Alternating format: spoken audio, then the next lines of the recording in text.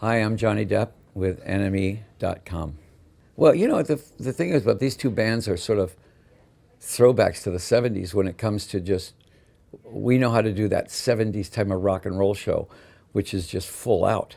You know, I mean, it's got everything in the world in it. And both bands are inherently theatrical. We only know one way to do it, and that's just to kill the audience. You know, I mean, to us, don't ever go out there with the attitude of, gosh, I hope you like us tonight.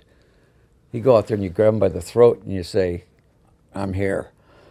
You know, I'll let you go later. There was, you know, Guns N' Roses and Mötley Crüe and, you know, Cinderella and Poison and all these bands. And the thing that I liked about it was that it was glitzy. It was very glitzy and glam, and it's when MTV started. So there was the perfect outlet for a 3-minute glitzy glam rock and roll show. So all these bands had to really look good, they had to play good, they had to have hit songs. And, you know, I mean, that's a pretty good combination. And Mötley Crüe were all of a sudden with these guys that looked like girls and were nailing every girl in town. And that was their image, you know.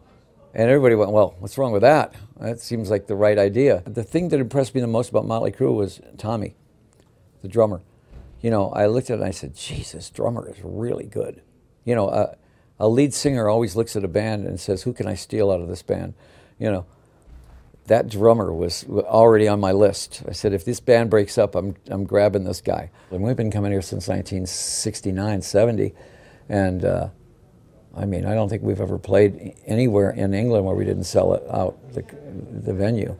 I mean, I've been at Wembley 15 times now. You know, it's my 15th time coming up. So, very loyal audience to me, which is really nice. You know, I mean, the London audiences have always been second home to me.